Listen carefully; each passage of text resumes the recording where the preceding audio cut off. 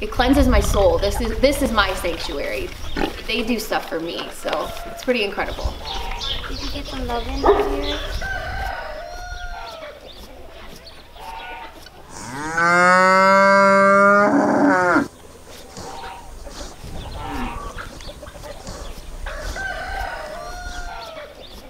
Daisy Belle is a cow. She was born as a twin. A lot of the times, one of them cannot reproduce. So because she was the female, she wasn't born with reproductive organs. Obviously, to be a cow that produces milk, you need to be impregnated. And since she couldn't, she was a throwaway.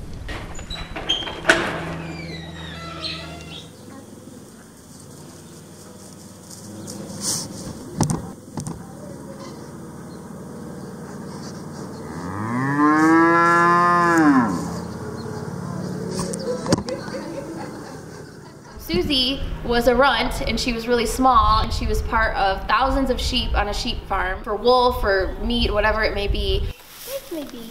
Say hello. Hey, don't keep wasting it. Cool.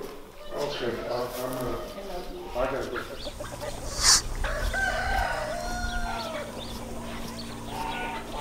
We basically are a sanctuary and safe haven for animals abused, neglected, and most of them are farm animals, including dogs and cats.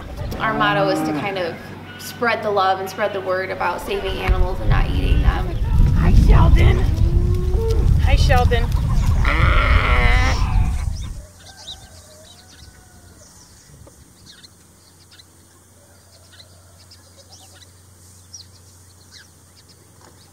Cows recognize faces, so if they see you, they'll remember you.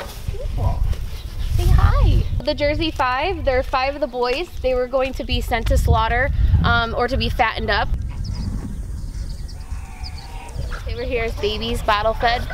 They're super sweet, but they're teenagers, so they're kind of crazy. I love you. I do. I love you. You want to play? Okay, bye-bye.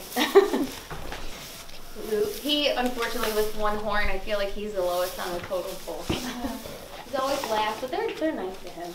They're all nice to each other.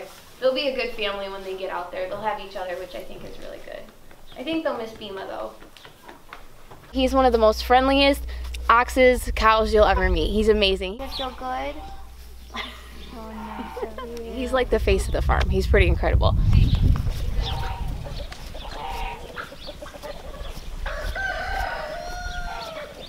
So he came here and he was, I think, under 1,000 pounds, now 1,600 pounds. And when he came, he had a lot of problems with his horns, so that he had to go to Michigan State and have them taken off.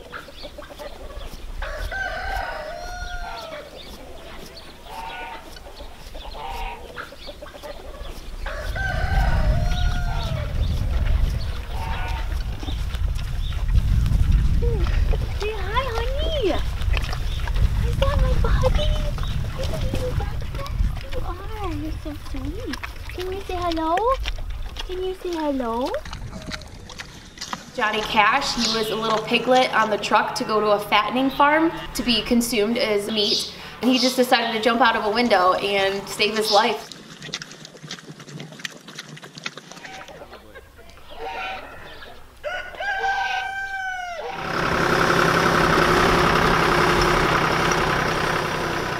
The whole point is to not have something like this. It's not worth the taste of something on your plate to kill an animal, so you're taking a life just because something tastes good.